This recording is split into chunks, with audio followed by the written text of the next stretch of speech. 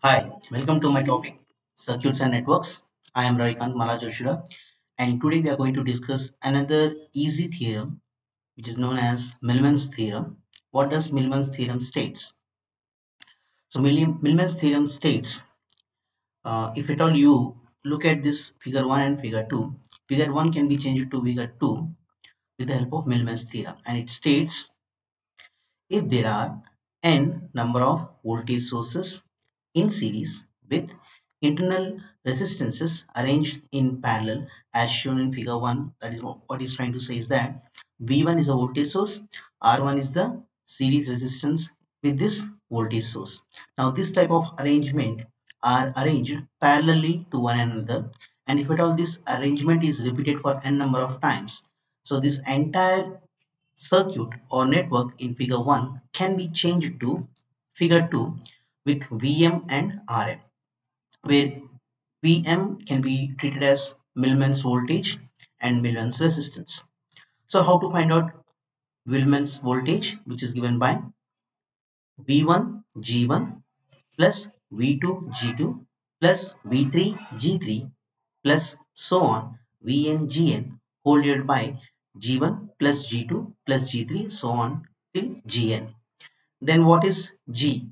G is known as the conductance, which is reciprocal to resistance, whose value of Gm can be obtained as Gm is equal to G1 plus G2 so on till Gm.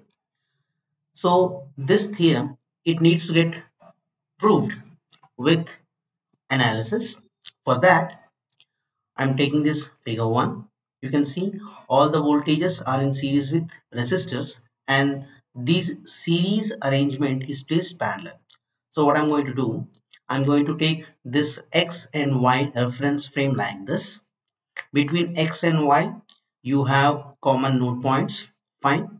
So from the source transformation, V1 in series with R1 can be changed to I1 parallel to R1. This we are doing with the help of source transformation.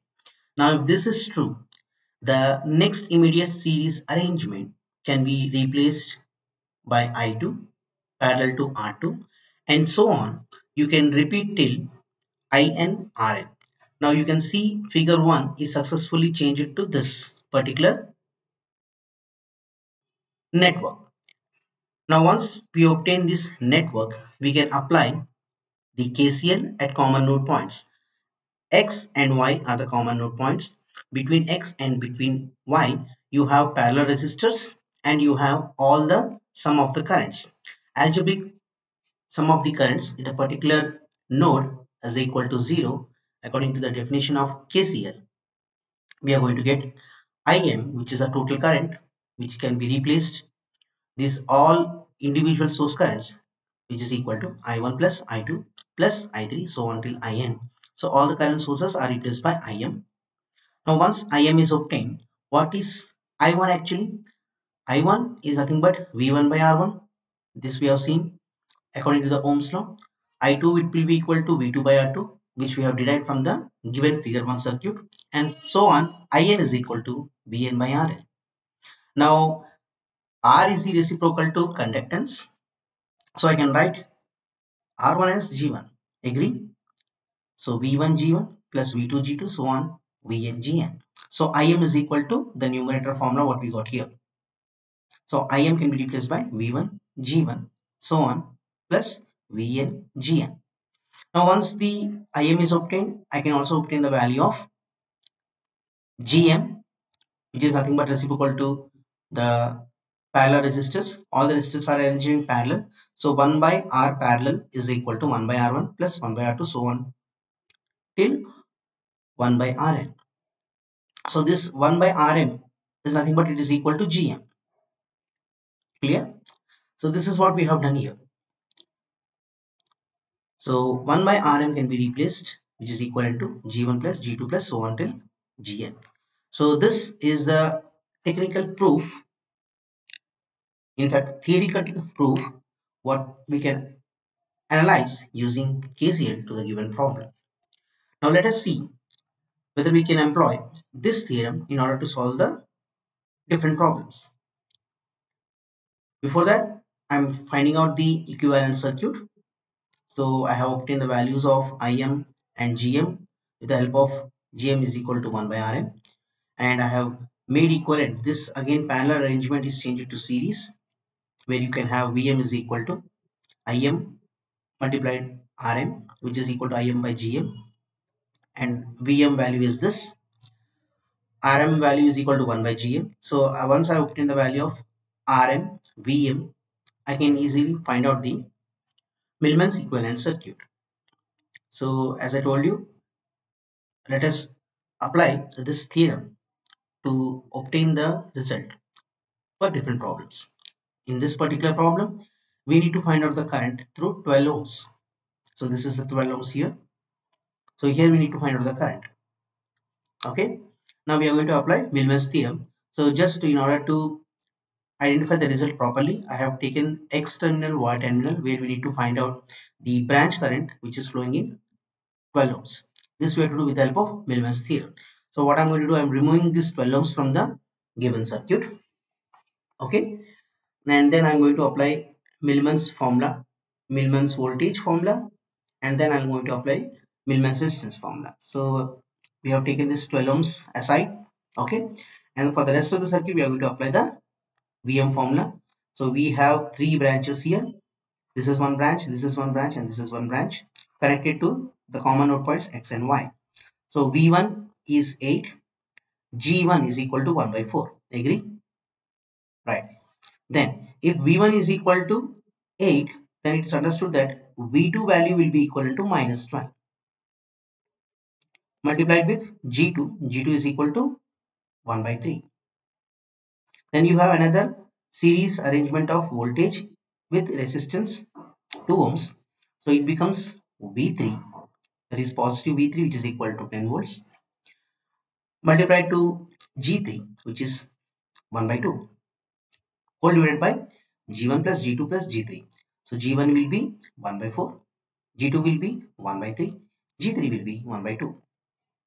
So that is how we have substituted the value. With this, we can obtain the value of Vm, which is equal to 3 by 13 by 12.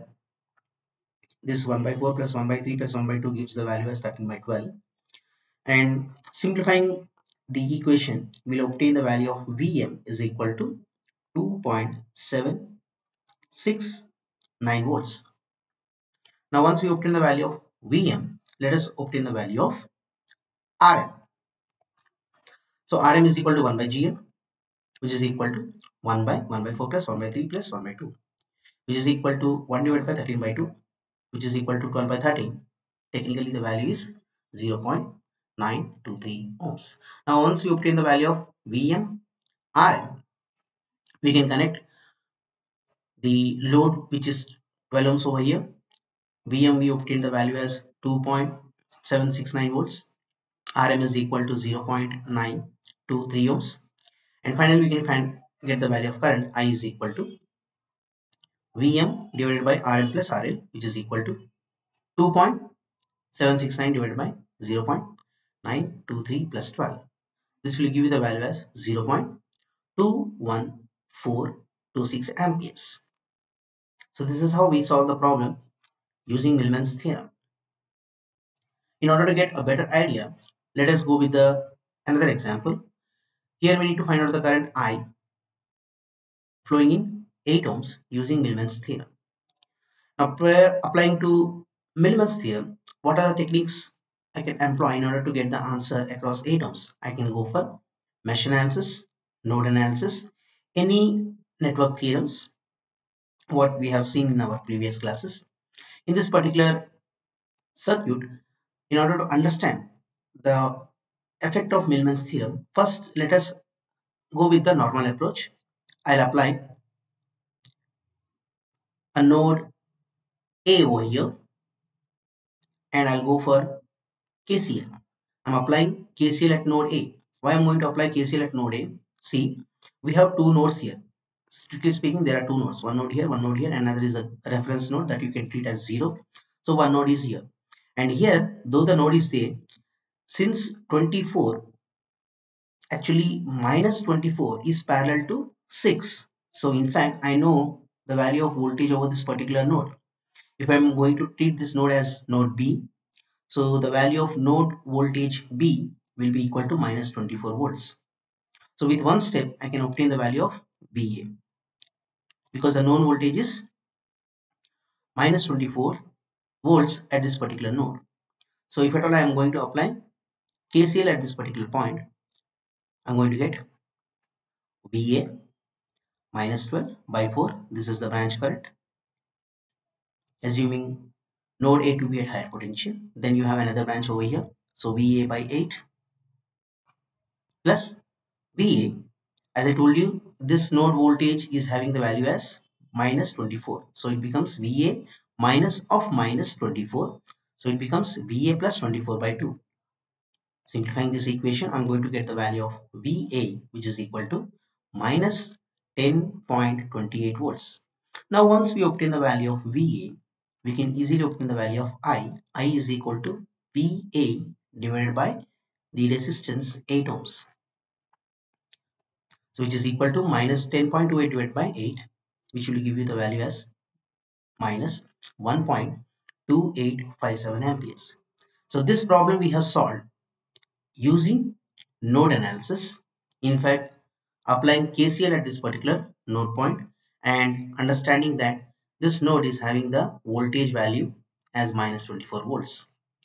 Let us employ Millman's theorem in order to get the same answer. For easy analysis, I have taken the node concept because most of the students are familiar with node analysis. You can also employ mesh analysis. You'll be getting 3 loops as taking this one as loop 1, loop 2, loop 3. Take the 3 loop currents, simplify them, you will get the value of loop 1, loop 2, loop 3. The value of current I is equal to I1 minus I2. Is this clear? So this is how you can cross the result. Now let us see the impact of Millman's theorem. For Millman's theorem, we have to remove the load from the main circuit. So I have removed this 8 ohms from the main circuit. Now we know that this node is identified as A, and you can see this node is having on the left 12 in series with 4. So this is a series arrangement. Then you have 24 parallel to 6. Since 24 is parallel to 6, in fact this minus 24 is going to apply across 6. You have 24 in series with 2. Now on the right hand side you have minus 24 in series with 2. On flip side you have 12 in series with 4. So that's why it can be applied easily the Millman's theorem. So since we have two voltage sources, so the resistors are changed to 4 in series with 12, 2 is in series with minus 24. So 6 is parallel to 24 minus 24. This can be neglected. This resistance can be neglected. So you can see I have employed Millman's theorem. So 12 multiplied with G1, G1 is equal to 1 by R1. So 1 by 4. V2, V2 is minus 24. G2 is 1 by R2. So this minus 24 is in series with 2. So that's why it is 1 by 2 divided by G1 1 by 4 plus G2 1 by 2. So this will give you the value as minus 12 volts. I hope you understand this technique. Then finding out Rm, Rm is equal to 1 by Gm. So directly it is equal to 1 by 4 plus 1 by 2. This will give you the value as 1.33 ohms. Once Vm Rm is obtained, we can connect the circuit where we need to find out the total current across 8. So Vm value, Rm value is substituted, and I is equal to minus 12 divided by 1.33, which is Rm value, plus the load 8 ohms, which is equal to minus 1.2857 amperes. Now you can see whether we employ KCL or mesh analysis or any other technique, and when we employ this Millman's theorem, we got the same result. So this is how you can cross check the results, and this is how you have to get grip over the different theorems in order to solve the problems smartly. So if you like my video of Millman's theorem, please subscribe among your friends and press the bell icon for the future notifications. Thank you.